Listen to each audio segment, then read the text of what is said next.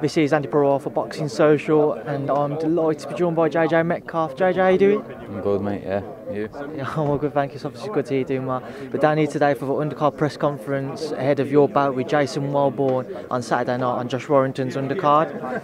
Just talk about this fight and what are you expecting from Jason on Saturday night? Yeah, I'm expecting the best Jason Welborn. Prepare for the best Jason Welborn. I'm expecting a good fight. Jason's become known for being wars, effectively. Is that the type of style you expect him to bring against yourself, or do you think he'll be coming prepared to do something different? I don't know what he's going to come with, but if you go back on all his fights, you see what he's doing mostly the same. So I'm just preparing for a tough, hard fight. Tell us about your preparations. What exactly have you been looking into and looking to do? What do you mean by that? With regards to your game plan and your tactics come Saturday night? I can't sit here and talk about my tactics and my game plan, but I just let you know I've trained hard for it, and I'm fit. But 110% into everything I do, and I think he'll show on Saturday.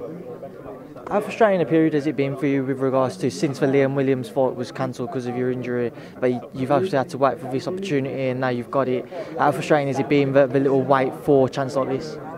I've had a very frustrating career, to be honest with you, not just that particular thing. There's been loads of situations where fights have fell through and certain things have happened, and I'm sort of getting used to it now, and now hopefully I can just propel and keep getting more fights, be a bit more active, because I think the more active I am, the better I'll be.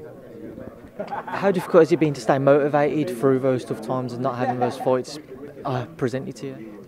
It has been hard, but I've got my dad with me, and he helps with me motivation. I'm always motivated, but it's sometimes when you're down, he's there and he's pushing you and keeping you right. Do you feel that now that you've got the chance, you want for the Commonwealth title, that maybe a stoppage victory might be needed just to make a bit of a statement across the division? No, I don't think it does, no. I just think I'll win, that's all I go for.